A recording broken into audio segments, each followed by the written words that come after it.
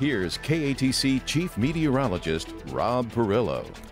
Welcome back. Well, it looks like these high rain chances staying with us for a couple of more days. The rain chances should ease toward the weekend. Fingers crossed, but no guarantees on that. But I'm going to show you the model that shows you more rainfall than the model that shows less rainfall because the GFS has been outperforming the Euro. We'll get to that in just a bit. First off, though, here's the main story. We have this upper level trough and an upper level low that is just north of it, kind of draped across the Gulf Coast. We knew this was going to start enhancing our rain chances starting today, and it sure has. And this upper low eventually drops down to the south and southwest, and it'll eventually move toward Texas as we get closer to the weekend. So that should allow high pressure to ridge in a little bit more so and maybe knock down some of our rain chances and get to more typical summer weather. But today, a day with some sunshine early. We got up to 91 degrees, but then showers and storms kicking in, and you can see they're generally moving from west to east following the periphery of that upper level trough, that upper level low, and that's how the storms are going to move pretty much again tomorrow,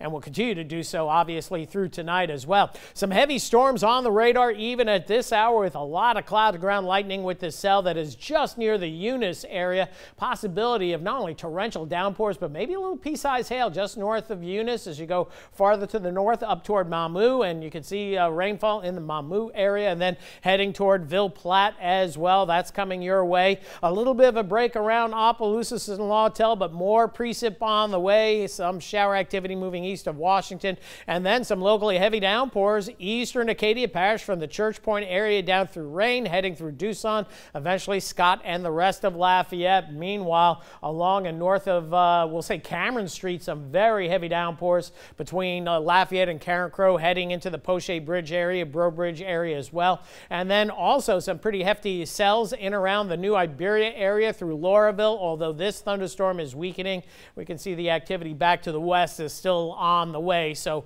more on and off activity through this evening. In fact, we're going to keep rain chances at about 60% overnight tonight and back up to 80% tomorrow. And you can see how the storms have been firing up from I-10 all the way back through San Antonio, through I-10 over toward Mobile and the Florida Panhandle as well.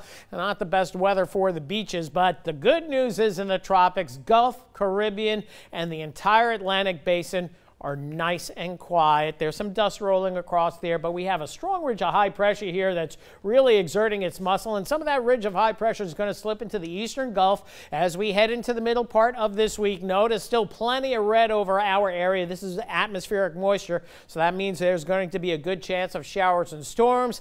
That begins to ease a little bit Thursday, Friday as high pressure comes in. We'll still have afternoon storms, but the risk of them will get down into the 50 to 40% range by Friday. And then maybe Saturday, most of us see some drier air moving in. It could be wetter over toward eastern Louisiana. And there might be another upper level low that parks down here and then works its way westward, enhancing our rain chances going into next week. And that would probably be the solution that would not be preferred, but most likely at this point. By the way, the Euro is much drier. So scattered showers and storms overnight tonight through tomorrow. Some locally very heavy downpours. And action tomorrow will be quieter in the morning, but as we get daytime heating going, we're going to see a good scattering of showers and storms, and it will slow to end in the evening hours, and then we'll do it all over again going into Wednesday, although the latest model suggesting some of the heavier rains may just move east of Acadiana. We'll see how that plays out. Additional rainfall 1 to 2 inches for most of us. Some spots though 3 to 4, so there's going to be some localized street flooding not only in the near term but through tomorrow and likely Wednesday as well. So lingering evening showers and storms, more development later on tonight. Rain chance at 60%. We'll hold in the mid 70s tonight, low to mid 80s tomorrow. We're going to see plenty of clouds, much more cloud cover tomorrow, and showers and storms just about at any time during the day with those locally heavy downpours, and your rain chance at 80% tomorrow, 60% on Wednesday, 50% Thursday, and we're hoping that we see down to 20 to 30% for this weekend, but we know how it's been going. We've had that carrot at the end of the